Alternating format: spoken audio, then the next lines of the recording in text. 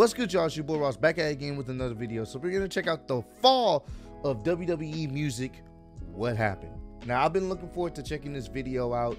It's been in my list of videos to check out for quite some time. I know a few of you guys have sent this to me on Twitter and on Instagram, so best believe I did see it. It's just, you know, I had other videos I had to get to first, but I've been looking forward to this one only because I remember a time WWE, like, music in the sense of their intro music for their shows, their promo music for like different pay-per-views. Each pay-per-view would have a specific theme song, like, and the wrestlers' entrance music songs or whatnot, or whatever choice of song that they would choose. Man, it used to hit different. I mean, it used to be one of those things where it's like, okay, all right, y'all already know what's my favorite wrestler theme song. Y'all already know, so I don't even have to say it. If you know, put it down in the comment section below.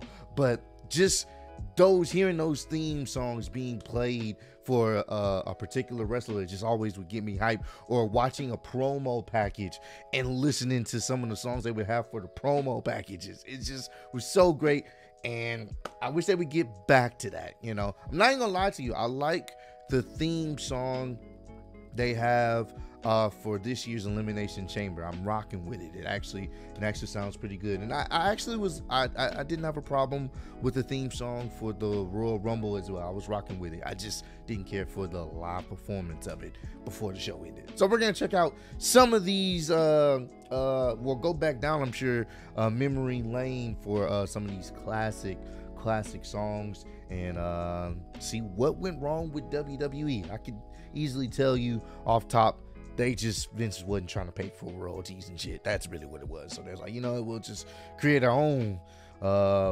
different songs and stuff, and a lot of that stuff sucks. So we're gonna check this out. Appreciate all the love and support. Let's do the damn thing.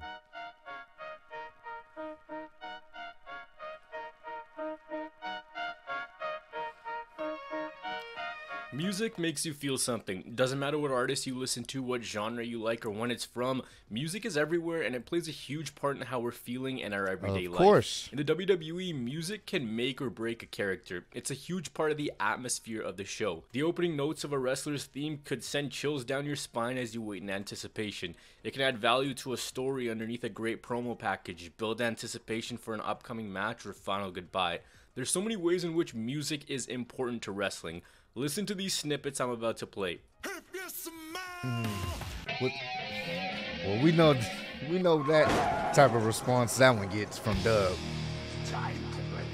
All those sounds I just played for you, you associate a name to a face immediately within about 2 seconds of the song starting. When you hear a theme for the first time, especially for fans who may be new. You think you know me? I love it. Every time it gets me lit. Every single time. Within the first 10 to 15 seconds, it has the ability to draw you into the character because of a distinct and memorable sound. Cody or because Rhodes of that same sound, song you turn off altogether is and nice care too. about anything else. Come to today's music, and it's just lacking an emotional purpose. There's no distinction between themes. The individuality is gone. Wrestling themes used to have a purpose, and now the purpose is just to have a track playing while someone enters. Facts. Because that's the norm. Over the last little bit, WWE's popularity in music as well as their in-house theme production has greatly declined. In recent years, their music has really lost a lot of what made it special. Now there's random instrumentals, weird beats which sound like they've been pulled from the YouTube royalty-free music library. Basically the same sound for a majority of the roster. Love Kane's theme song, man. Love Kane's theme song. I love old Randy Orton's thing. Hey, nothing you can say. Boy, that shit used to go hard, man. And a general step back in production quality. They've strayed completely away from collaborating with bands and wrestlers as well as licensing outside music. The days of Jim Johnston seemingly giving the most random wrestlers a unique theme are gone. CFO's music has also been phased out to add to that. WWE music overall is just not what it used to be. So we're gonna look at what happened, the rise of theme music, the men behind it, and WWE's insane music library that some people may not have even heard of. For 30 years, WWE music was a machine of consistently crafting hit after hit with mainstream artists and so much more. Fact. And things began in the perfectly named rock and wrestling era.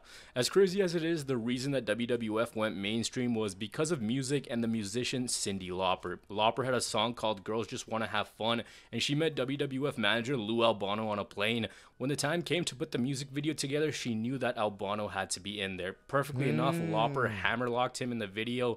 Well, there was also a Piper's Pit segment where Lauper appeared and began a storyline with him, and this moment blew up because of Entertainment Tonight's coverage of it. Lauper's music was providing big-time hits for MTV, and her record label saw a WWF and MTV collaboration as huge. Both music and pro wrestling had been in existence and popular for a long while, but the partnership of MTV and WWF took things to a whole new level. The network themselves wanted to go beyond just music because they didn't get too much money for playing these videos, and it was oftentimes a repeat cycle, so they turned to broadcasting pro wrestling. MTV agreed to air the first WWF special called The Brawl to end it all, and it was a massive success for them, becoming the highest rated broadcast for them ever up until that point. Following the war to settle the score, Vince McMahon launched a concept that we all know today is one of the biggest events in entertainment, and that is WrestleMania. This show was filled with celebrity cameos, and it launched WWF and Hulk Hogan into a different stratosphere. Hogan, of course, the first true North American megastar and face of the WWF. January 23rd, 1984 is widely credited as the day that Hulkamania was born. Wrestling started to take over, and Hulk Hogan was everywhere. Vince McMahon had this idea to change wrestling. He wanted it to be this colorful spectacle. After his appearance in Rocky III, Hogan was riding a wave of popularity, and the music collaboration only helped further it. Out of it, he got his own Saturday morning cartoon called Hulk Hogan's Rockin' Wrestling. Hogan even went to the 85 Grammy Awards as Lauper's bodyguard. The partnership helped WWF become prominent, which is what Vince wanted as he saw the income. So crazy. I mean, he was the spokesperson for WWF at the time, bro. He was the spokesperson. He was the catalyst of really getting it mainstream. Whether you love him or hate him, you can't deny Hulk Hogan was the catalyst for what we even have today. There wouldn't be no Rock. There wouldn't be no John Cena. Wouldn't be, wrestlers, getting into the mainstream light when it comes to media, movies, music videos. None of that would be a thing if you didn't have Hulk. I know he's, said some wild things, done some wild things, pissed some people off, but I'm not going to deny the impact he had on wrestling. I'm just not. You know what I'm saying? Just got to give a person their props. Coming explosion of cable television, the allure to see larger-than-life heroes cross over with a who's who in the music world propelled WWF into the mainstream. Animated series, interviews, cameos became the norm, but music became bigger for the WWF. In 1985, they released their first album called The Wrestling Album. In here was a song called Real American, which actually wasn't even intended for Hulk Hogan. His track on the CD is literally named Hulk Hogan's theme. That one was eventually used for his cartoon, and Rick Derringer's theme became Hogan's. With their connections to mainstream artists, it helped the album sell well enough to get a sequel. For their second album, Vince wanted to build on the success, but with more original music and less cover songs. Gorgeous George is generally credited as the first wrestler to use entrance music as early as the 1950s. Oh, damn. Though Sergeant Slaughter takes credit, saying that he was the one who suggested it to Vince McMahon. And pretty soon after that, every act started to have music. Originally, they used music like Eye the Tiger and Another One Bites the Dust, but because of how expensive licensing fees were, Vince McMahon wanted to move the production to in-house. In came two men who are responsible for some of the most iconic theme songs ever. Two men who some may not even know because of the popularity of Jim Johnston, who we'll get to in a bit, and that's J.J. Maguire and Jimmy Hart. Jimmy Hart had success in the band The Gentrys, and when he got involved in wrestling, his love of music came with it, this time writing entrance themes. Along with him, J.J. Maguire was widely credited as the original master of the theme song. These guys created Sexy Boy, All About the Money, Dusty Rhodes' American Dream, the Legion of Doom's theme, Bret Hart, and the Honky Tonk Band, among others. These two had catchy hooks, legendary ones in their style, and they had the ability to bring the character to life. The dynamic was that J.J. Maguire wrote the music, played the instruments, and arranged the song. Jimmy Hart did the That's the gif we just saw. That's the spot where Jake the Snake Roberts got bashed over the head with a guitar, but it was a real guitar, and he was seriously hurt from life. The dynamic was that J.J. Maguire wrote the music, played the instruments, and arranged the song. Jimmy Hart did the vocals and worked on the lyrics, many saying that he had the golden ear. and understood how to correlate themes with characters on screen. With theme music, WWF became less sport and more entertainment. The matches quickened and the music gave it that vibe. Now everything was being produced in-house, and A, Vince McMahon was making money, and B, they didn't have to pay those huge licensing fees anymore. Hart and Maguire alongside Hulk Hogan were part of the wrestling boot band, in which Hulk Hogan released a full CD and even had a rap song to his name. Want to be a Hulkamaniac? I can sure tell you how to stay on track. You gotta train, say your prayers, eat your vitamins too. These are all the things that the maniacs do. This only helped grow his name. Jesus Christ, I just gave this nigga props. I want to explode from cringe. Oh my God. Following the release of Pile Driver, the wrestling album, WWE created a third one, which was called WrestleMania the Album, and this one was co-produced by Simon Cowell. The focus changed from having wrestlers sing music to just selling compilations of theme songs. As the company moved away from the New Generation era, they hit their peak popularity and would not only produce what's seen as their best programming, but began an insane 15-year stretch of continued success in music. This began in the Attitude Era, the most profitable and popular time frame for the WWF. Add to that two mainstream megastars in The Rock and Stone Cold, and the possibilities were endless. By the 1990s, gangster rap had spread across the world, and even though rock was still a bigger genre, the swearing and eccentric nature of the medium was what many thought was cool. Well, couple that with the Attitude Era, which was all antics and mayhem, and you have a winning formula.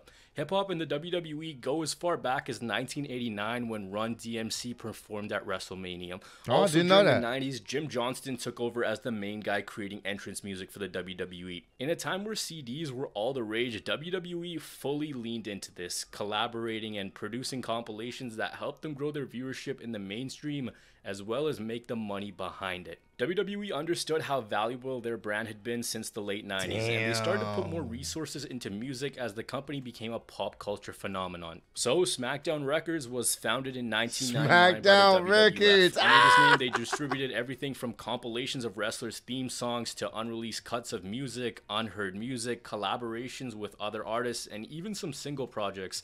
Most of their releases have been distributed by Columbia Music, and from 1999 to 2010, they released an album pretty much every year before they moved their focus to just releasing singles.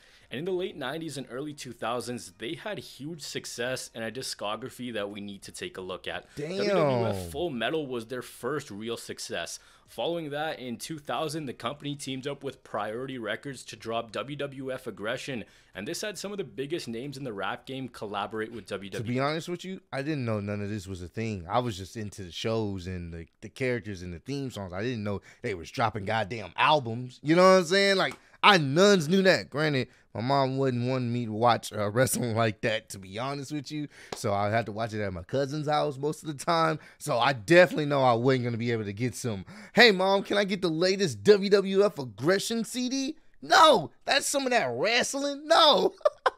Superstars. They created alternate themes, some of which were extremely well done. This was Jim Johnston's first big hit album. It featured Snoop Dogg, Kool Keith, Method Man, and Run DMC. Since WWE was so popular and they knew people who made music videos, wrestlers also got their own music videos to accompany the custom tracks.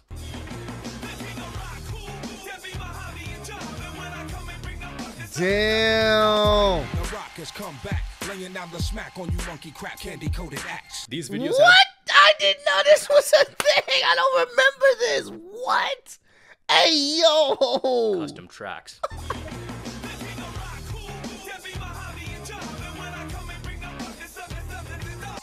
The Rock has come back, laying down the smack on you monkey crap candy coated axe. These videos had their own premieres on MTV after Raw's War, most notably The Rock's Know Your Role and The Kings for DX. Method Man in Know Your Role was able to get all of Rock's expressions into the song perfectly. For its target audience, it worked. The perfect culmination of a very popular genre of music and a form of entertainment that you couldn't go anywhere without seeing in the WWF. The cash was flowing in. WWE's albums and collaborations made it into the Billboard Top 200 quite a few times. For those unfamiliar, that gives you an idea of the most streamed, bought, and downloaded albums in the US. Their first success was WWF The Music Volume 3, which peaked at number 10 in 1999, going platinum. A platinum certification indicates that the album sold 1 million units, while gold is 500,000. This is done by the They went platinum? I never knew that. What? What the? RIAA, which is the Recording Industry Association of America. The follow-up to that album, Volume 4, debuted at number 4 later in the same year, and it went platinum as well, with both of these selling over 1 million copies as of 2002. I already touched on WWF Aggression. That one debuted at number 8, and it went gold. By the time 2001 came around, it was another hit for WWE and Jim Johnston, insane. producing WWF The Music Volume 5. It sold 176,000 copies its first week, also going gold and peaking at number 2 on the Billboard Top 200. But you know how I talked about WWF? And this is a different time. These are pure CD sales. Like, this is before, like, MP3s and stuff like that, and all the, you know, how they do the digital sales now. That's pure CDs.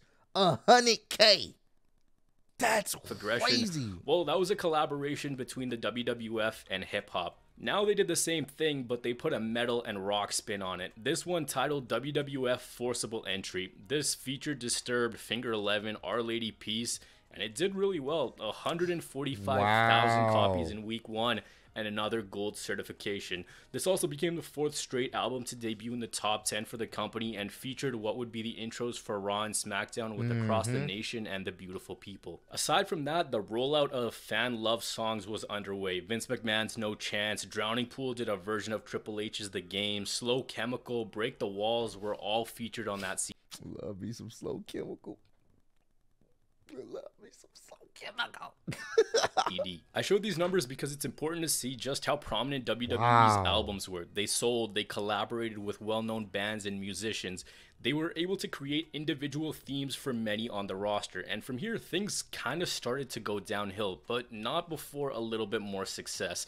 Anthology did really well, getting to 13 and going platinum just 10 days after release. WWE Originals in 2004 didn't get any certification but reached 12 on the charts. If you haven't checked this one out, I'd recommend giving the Kurt Angle song a listen. The thought of Kurt Angle in a studio belting out I Don't Suck will never fail to make you laugh.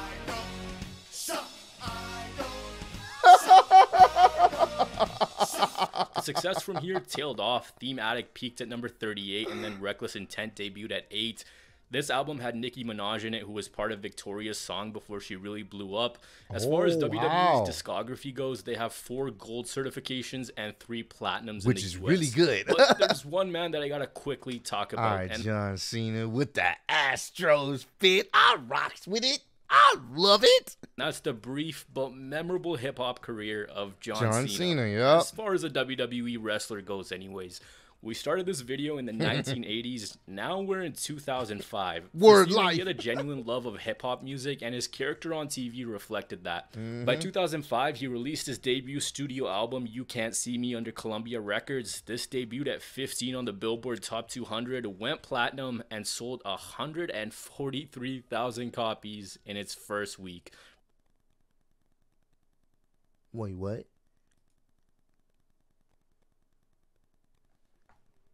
It went number 15 and sold 143K its first week. And it went platinum. I didn't know John Cena has a platinum album. I did not know that. What the fuck?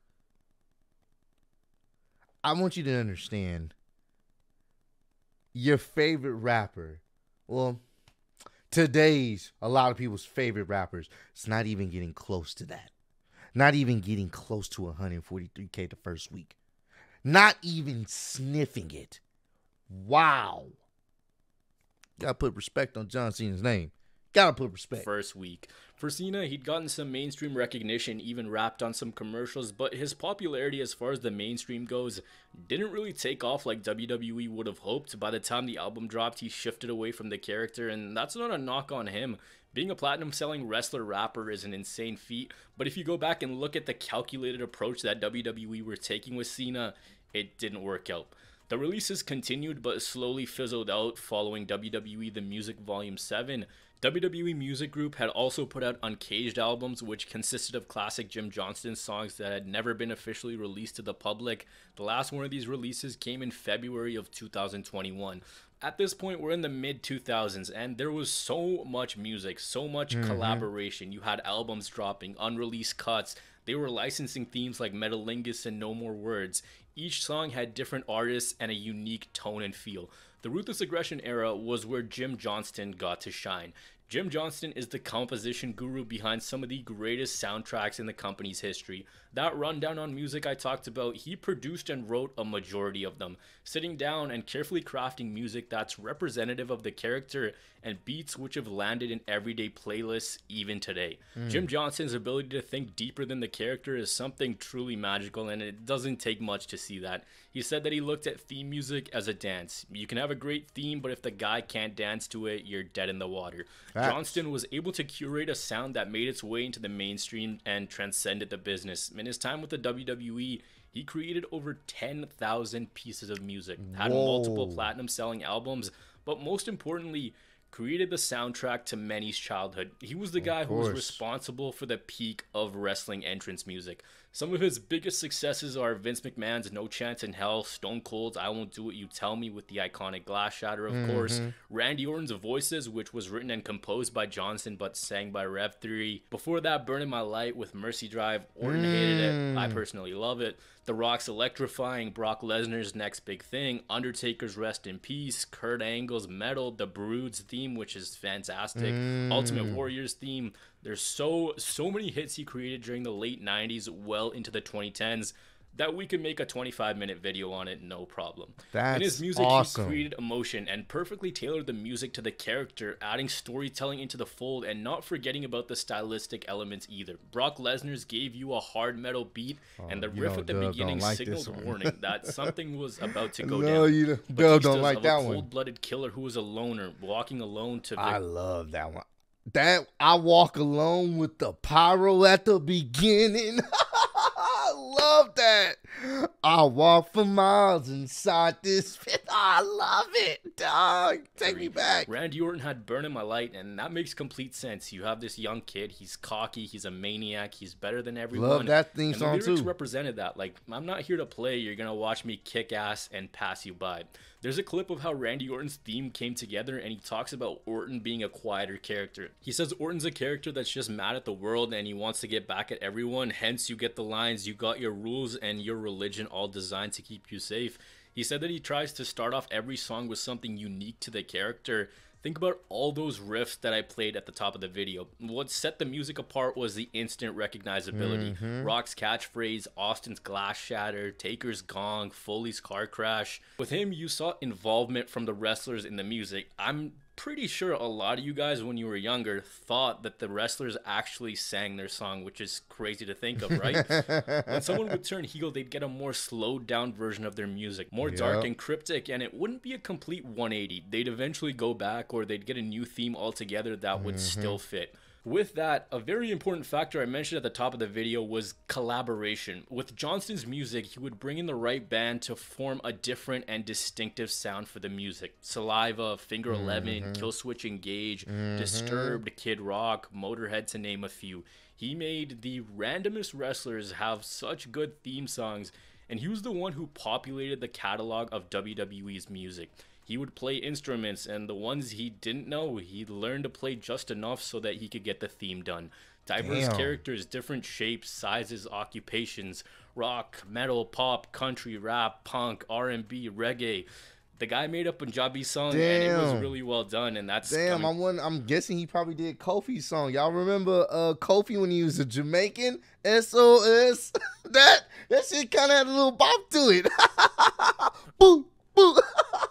From a brown guy. The point is, chances are your favorite WWE theme song was done by Jim Johnston, but now things aren't the same. Here's what he said about the current landscape of WWE music. I don't know what's happened to the music. Is so bad these days. It's just it's like just sound effects and noises and stuff. It doesn't have anything to do with the characters and the storylines anymore, and that's the essence of this business, are these characters and storylines, and that's currently lost. I don't get it. Johnston was released in 2017 after 32 years with the company, and it was a random release that really didn't have any rhyme or reason to it. He himself said that his and Vince McMahon's relationship had drifted apart, and as the company was changing away from the rugged sounding music to a more 2010s hip hop, pop, and polished sound, the creators of that sound were the band CFOs. In 2014, they joined the WWE. The hiring marked the first time that WWE had hired music producers from the outside, because normally they choose to do everything themselves. If you guys remember, in 2012, the Raw theme song was Tonight is the Night. That was the group's musical debut for the company. Their biggest hits were AJ Styles' Phenomenal, Sasha Banks, Shinsuke Nakamura, Bobby Roode, Kevin Owens, Sami Zayn, Becky Lynch, among others. That whole NXT generation was carried by them. But when they came in, there were complaints of their music. And then, I mean, Tonight's the Night, I ain't really care for. I ain't gonna lie to you. But some of AJ Styles' theme song, I like it. Sasha Banks' theme song, I'm rocking with it. The people he listed, their theme songs fit them. It works. But that Tonight is Tonight, no, that did not. I didn't care for it. I was just, all right. Lacking originality as well, but you do have to give them credit. The group, while obviously lasting much less time than Johnston, did a good job and have some music that really sneaks under the Maybe they did Kevin Owens theme music, because I like his as well. I love Kevin Owens theme music. Johnston did have some tough music as well. While Johnston usually intended on making a full song, something that would basically land in a playlist and you could play every day, CFOs were extremely reliant on looping. They'd usually make one verse, one chorus, and then loop it for the entire song. People sometimes act like they didn't create good music. They were paid to create a crowd-popping loop, and they did that. At least they had individuality and recognizability. Johnston looped as well, but he looped 2 parts instead of 1, if that makes more sense. During their time with the WWE, they had 2 #1 singles on the iTunes soundtracks category, with Shinsuke Nakamura's Rising Sun and Bobby Roode's Glorious. They exited WWE in 2020 due to issues with their publisher, and what WWE has now done since CFOs is no longer there is change a lot of those songs with whatever they can basically fill them with, because obviously they don't want to pay for them. In come Def Rebel, who have had some good music, but it's fair to say in the entire musical library and out of the music producers that the company has had, have the most unoriginal sounding music. A lot of the time it's the same synth with every song. Music doesn't have identity. It's a fast-paced instrumental, very reliant on heavy guitar chords or the off hip-hop beat. No vocals, and when there are vocals, they're random sound bites that don't resonate with the wrestler. It's not fair to say that they haven't done a good job, but they've missed a lot more than they've hit. For every head of the table, there's a Watch Me and 10 other uninspiring songs. And fans have vocalized this a ton. The other problem is when a theme... Roman Reigns fits his. Even though he's not saying anything, it fits his persona. When I remember when it first debuted, people were rocking with it because he came off like the final boss. And he is proven to still be the final boss with all his powers, all his special abilities. It's like, it makes sense. It fits his character. But now that he mentioned that, you rarely hear any theme songs except like the older ones with people saying anything. They're just instrumentals. Some of them, people are saying stuff like Bianca Belair's, you have somebody rapping or whatnot.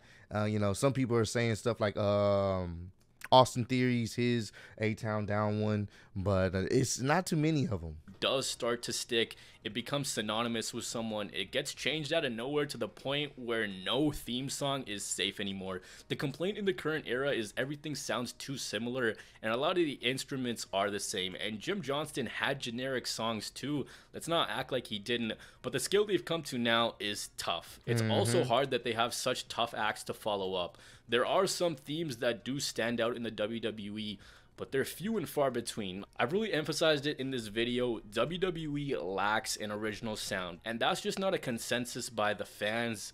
Former composers are saying that as well. They lack collaboration. As far as their reach in the mainstream, which was once ridiculously high, today there's a lot of artists who mention wrestling and wrestling stars in their music. There's been a few wrestlers to be prominently featured in music videos and even get their own songs.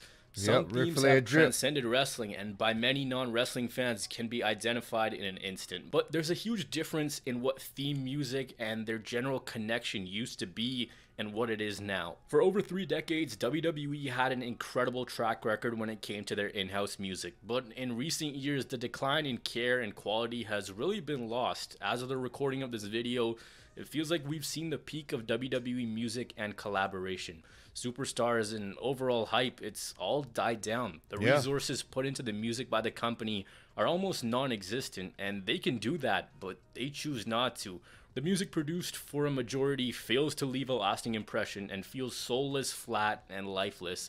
It sometimes feels like when they need a new theme, they don't look who the theme is for, they just take out drum track 11.wave and they put it out. WWE themes just lack a lot of what made it special, and the fall of WWE music is simple. They don't allocate enough resources to the music.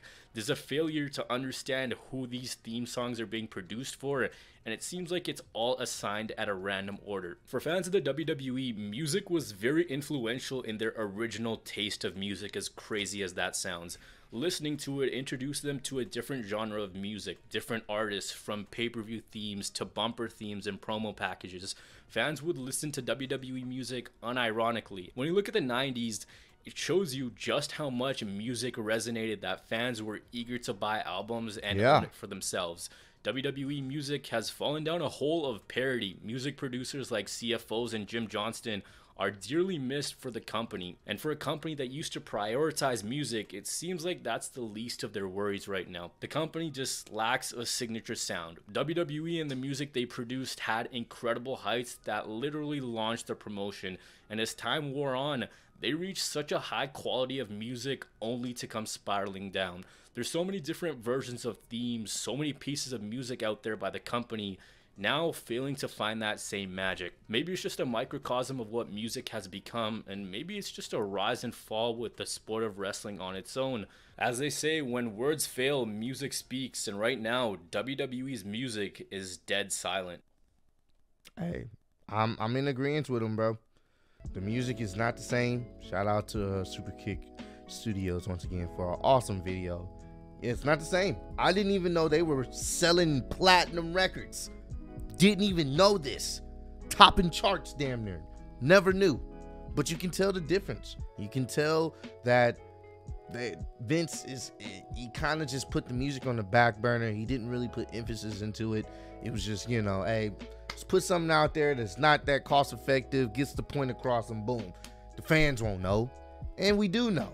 A lot of times, a good theme song can help a wrestler get even more over, especially if it's catchy, especially if it's something that people remember, people want to interact with, and it works. It does. Like, for the longest time when they changed Seth burn it down music, at first it was, you know, they had to burn it down, and then he had the drums going crazy, and it kind of worked. But then they changed it and people weren't feeling it, and then I think they changed it again, and now you have that, it caught on. He was a heel for a while, and people were still chanting his theme, and it worked. It worked. Seth Rollins is obviously still over heel or face, doesn't matter. Fantastic in the ring, great promos. You know, he's already you know, a made player in WWE, but it also just works. It gets people invested, and I'm always gonna say this: if you have a good theme, you already have the people there. All you got to do is make sure what your character does in the ring is important. You got the theme, you're good. You know, so I definitely do agree with him.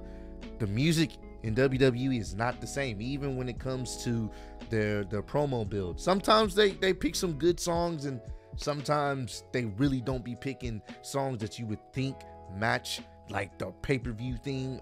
You know, it that all plays into part of everything, you know. So comment down below, let me know, how do you guys feel about the current state of WWE music? Do you feel like it is gotten stale, and do you feel like maybe they should get back to more original songs for a lot of these wrestlers? Or do you like the way WWE music and their theme songs or for wrestlers are being played now? Let me know down below. I want to get your thoughts and opinions on this. But I appreciate all love and support you guys are showing on the channel. Road to 150K, and I am still the undisputed YouTube wrestling champ of the world. Appreciate y'all kicking with me. See y'all next one. Peace.